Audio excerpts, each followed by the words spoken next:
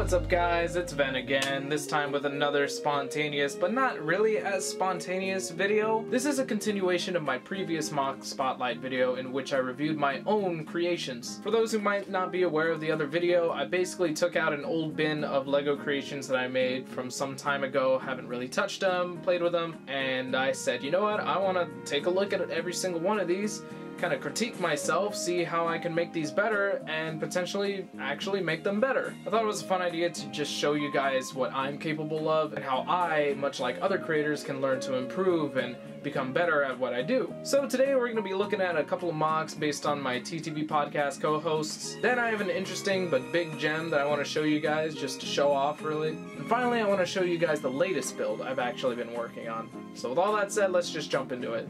Alright, so the first MOC we're going to be looking at today is none other than M.O.C, based on TTV host M.O.C.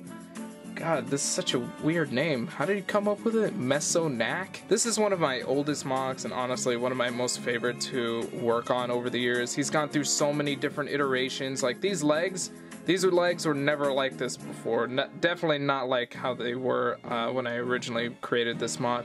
Same with the arms, the body went through a couple changes. He didn't even used to have wings. I'll put a picture up of the original just so you can see just how drastically I changed this MOC ever since I first started it. The funny part about this MOC is that I didn't really change it as much as I did improvement. All those differences that you can see are just stuff that I really just added on or kind of swapped out, like the eyes for instance. They used to be orange. Thank God I had an extra blue brain piece so I can give that to him because I think that looks way better than the orange, but I don't know. What do you guys think on that? Some things I would definitely change though would be the chest area, and there's many jokes you could probably make out of that, especially with the chains kind of dangling off here. I'm not sure what I had in mind, I just know that I liked the shape that these pieces together made, but to be honest, there's a lot that can be done there to not only make it look better, but add a bit more gold and spread out that color a bit. The legs also went through some interesting changes. They're a little gappy now, and I'm not sure why I left them like this. I think it's because I just wanted to include these gold pieces, but there's a much better way I can incorporate that. I'm definitely gonna have to redo that part entirely. Maybe add a bit more detail to it as well, because I'm just not a fan of how this looks. Look at that, look at the back of it. It's all completely flat. Looks nasty. Of course I'm the one that wanted to be super different and make him this like demon. Yeah, I think that's the best way to describe him, with the horns and the wings and I don't know, he's a freaking demonac. Now he isn't exactly the most stable MOC. A lot of his joints are like really old and I can barely get him to stand up straight without them slipping on themselves. As you guys may have seen from the last video, he was like completely torn to shreds. He did not hold together. But I do like how I made him look. I like the cape and the wings and the claws and the spikes everywhere. And M.O.C told me himself he was a big fan of this design. So I think if I were to rework it, it would just be a matter of changing up the entire build, but trying to keep the design consistent. I am definitely going to move that chain to a different spot. Okay, and the next MOC we're going to be looking at is Vardaran, based on TTV co-host Var. Alright, pretty self-explanatory. It's based on Var's idea for his own character. Like the M.O.C MOC, he thought of the color scheme, he thought of the shoulder cape and the mask choice and everything, and I just kind of did it in my own style. And overall he looks pretty solid. His proportions could be better. I think I made his shoulders a little bit too wide. He's got back coverage for the most part, I guess. He doesn't really fall apart, not like the M.O.C MOC does. The MOC is just abysmal when it comes to keeping together, but this guy was in a pile among other MOCs and he stayed together pretty well. I think the only thing I had to slap back on was his arm. I think it like popped off, but that's it really. And he's cool. I'm very happy with how I integrated the CCBS parts into it. It definitely makes the MOC feel a lot more whole, especially compared to the older versions of this MOC, which really don't look that great in hindsight. Much like M.O.C and the other TTV MOCs, the Var MOC has gone through many iterations, and unlike M.O.C, I decided to change up his design quite a bit. I remember taking inspiration, especially for the legs, from one of Var's own self-MOCs.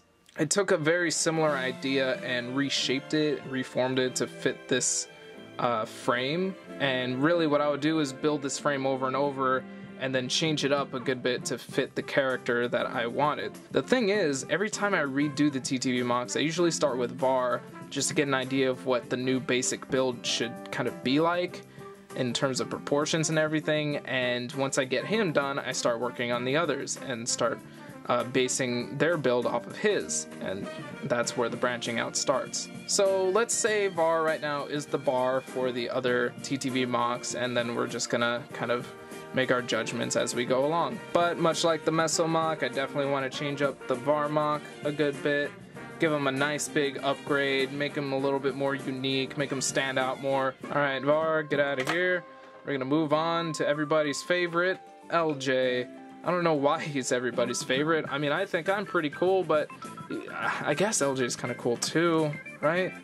So with LJ's MOC, it was pretty easy. I mean, everybody's kind of familiar with how LJ represents himself as a Bionicle character. He's basically Liwa, but with the gold Miru always and some lime green shoulders, and that's kind of it. I mean, that's at least what I went for, except I did try to go for a creative twist with the design. Now here's where I'm going to show some similarities between the TTV MOCs and kind of show you where I start to branch out. So I guess the way my thought process worked is that there would be this basic waist design, whether it used a pre-built waist or a custom waist like how I have on LJ. They both branch out pretty differently, but you can tell that I had a very similar thought process going into both of them. Now with LJ, it was kind of tricky because there wasn't a lot of good green pieces that I had in my collection at the time. With the VAR MOC, it was easy. There's so many different pieces in black and white, but with LJ, it was kind of a challenge, really. I had to use a lot of black pieces and try to hide them. Honestly, didn't do much of a good job. That does not look great. Look at these legs. Look at the back of them, completely black. But on the front, you can see it's just lime green, some green, and you know, it looks nice. It looks pretty much like how I would want it to. If I were to redo this MOC, I'd definitely want to do better coverage and change these proportions for sure. Look at those shoulders. It looks like LJ's a football player. It's not the fault of the shoulder pads, really. It's just the way I used them and the way they complement the rest of the MOC. They just look a bit too big. I like the way they look, but the rest of the MOC is just so skinny and these are so big and bulky. I really gotta even that out somehow. Now LJ's got his iconic mangosteen blade that does mangosteen things. Mangosteen is his favorite fruit, vegetable, I don't know, piece of meat that he likes. I don't know why he likes it so much, but he does, and thus his iconic weapon is dubbed the mangosteen blade. And then he also has an AK-47 over here that I completely built out of Technic. That I have kept for the longest time. And why does LJ have an AK? Well, the simplest answer to that would be that's his favorite weapon to use whenever we used to play COD. We don't play COD anymore though because COD is kind of lame. And you know what? LJ's kind of lame. Look at him. Nah, he's not really that lame. He's just kind of generic. I would definitely want to replace these two, these Bionicle parts. I can make them look way better. They don't fit the rest of the aesthetic. They have like all these ridges, but I guess when you limit yourself to using mostly Bionicle parts, you can only get so far in terms of consistent aesthetics, right? Am I right? Am I right? Get out of here. Alright, now the next MOC we're going to look at is Viper, based on TTV host Fweffy, who used to go by Viper, but she doesn't anymore because Fweffy is just such a better name for her than Viper. Like, Viper makes me think of something that actively wants to kill you, like a secret assassin or something, but that's not who Fweff actually is. Fweff is she's a Fweffing. It's honestly been one of my hardest MOCs to work on, and the reason for that is because I wanted something to fit the TTV build, and with this one you can tell I took a lot of liberties with it. It looks nothing like the build that VAR had, and the reason for that is because I was trying to capture more feminine proportions, and you know, that's why the shoulders are a lot less bulky and a little closer together and less broad. But it's really hard to do that when all I'm working with is Bionicle parts, and Bionicle parts don't really naturally form feminine shapes. I mean, look at the mask. The mask doesn't look feminine at all, but this is the mask that Fweffy wanted, so I went for it. The color scheme. I could not decide on how to balance out these colors to save my life. When Fweff told me that she wanted these colors, I knew instantly that it was going to be a pain to work on this MOC, especially with the way that I used to build stuff. just using Bionicle parts, I had to make so many Bricklink orders, and so many parts that I ordered didn't even get used because I didn't know how to fit them in properly. I just ordered the color she wanted, green, white, and gold. I mean dark green, not any green, just dark green, which is really hard to work with when it comes to CCBS and Bionicle. But yes, here she is in her glory. Could it be better? Most definitely, especially with the spread of the gold. And for anyone wondering, yes, she actually has wings on her back. That's not just some random big, I don't know what the heck you would think they are otherwise, like a jetpack maybe. I guess it kind of did look like a jetpack with the way I had. Oh, she almost fell. Oh, she almost fell. Oh, she's gonna fall again. But yeah, I gave her wings. She said she wanted wings, so I gave her wings. The funny part is these wings were recycled from a completely different MOC. I do like my build quite a lot, especially with the torso. Oh, it could look better, but it does the job holding everything together. She's definitely one of the sturdiest MOCs aside from VAR, but really, if there was any MOC out of the TTV MOCs that deserved a big makeover, it's definitely her. I've got some really cool ideas as to how I can make this MOC better, especially by incorporating system, and I really can't wait to get to it. Oh my goodness, there's a broken piece here. Jeez, my parts are getting old, dude. Alright, so that's enough of the TTV MOCs for now. Now I just want to show you guys something really cool that I made that does not involve TTV at all. I haven't really showed it off to anyone except my crew, so here it is. This thing is so beastly, dude. Just look at it. It's the Wendigo. Or maybe I did show it off. I actually don't remember if I posted pictures of this guy anywhere, but this is the Wendigo, based on this mythological creature. Is it a creature? Is it a spirit? I can't recall off the top of my head.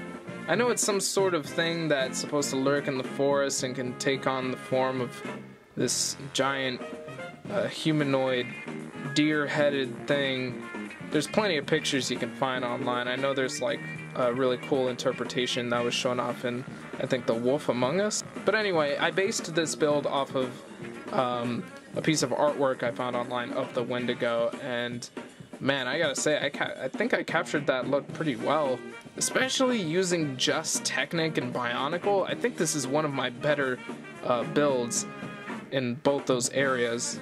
The reason why I use these printed pieces is because I ran out of shells that didn't have printing, and I don't know, I guess I thought it would look cool. I wasn't using these parts for anything else, and honestly, I wish I had more, just so I can add more to the rest of them. This head right here, all Technic.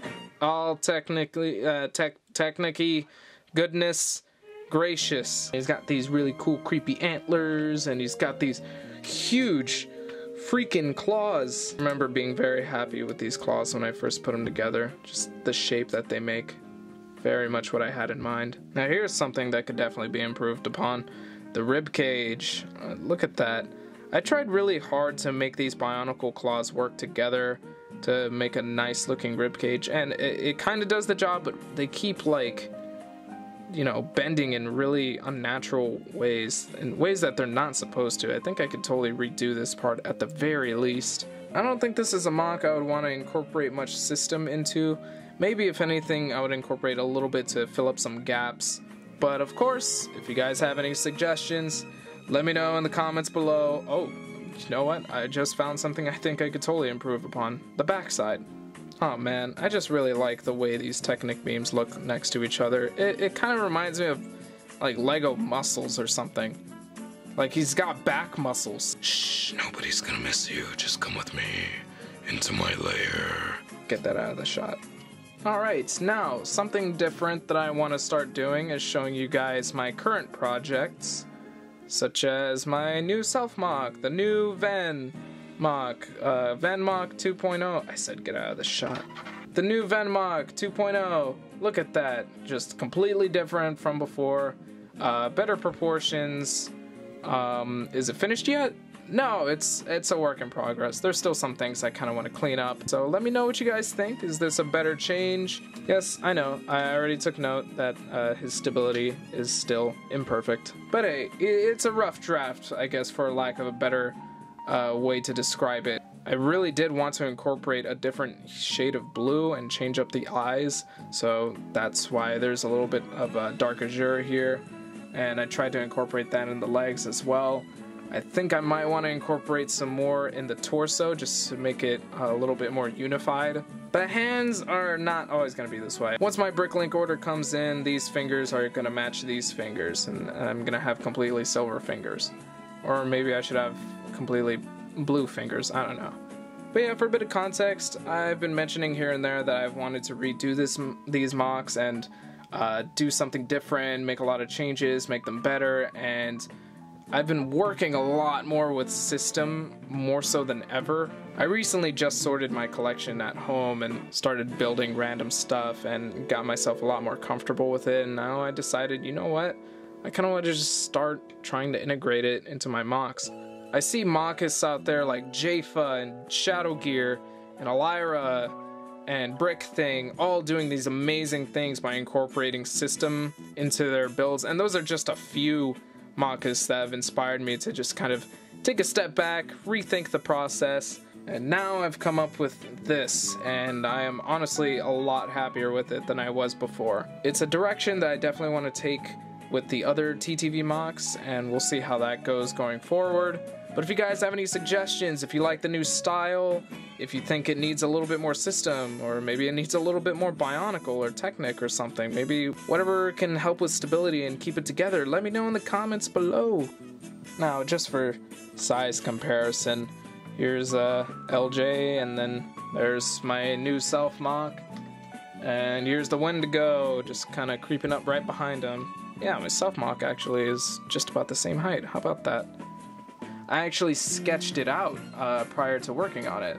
And normally I don't really plan ahead when it comes to building my MOCs. I just kind of go into it, bust open the bins, and start building with whatever colors I like. But for this MOC, and I think for all MOCs I want to do going forward, I want to kind of start planning things a bit more carefully, because I decided that since I work best when I have a reference, I should at least come up with my own reference and visualize the design I have in mind, sketch it out before I even start building. And once I come up with a design that I like and it's there in front of me, I can start building based on it. I think starting out this way helped a lot in the building process, so I'm probably going to continue to do this for my next couple of projects. And as you can see, nothing stayed completely the same. I definitely took some liberties as I was building and came up with different ideas, but overall, you can kind of see where I was coming from with that design and what I had in mind. Oh, that foot is really annoying me.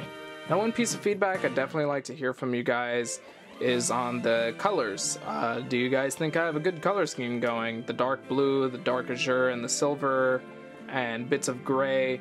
Or should I add a different color? Should I take away a color? Let me know in the comments below, because that's the one thing I've always been indecisive on when it comes to representing myself in any sort of way. Like, even as a Spartan on Halo, I couldn't decide if I wanted to be blue or red or purple or whatever, you know?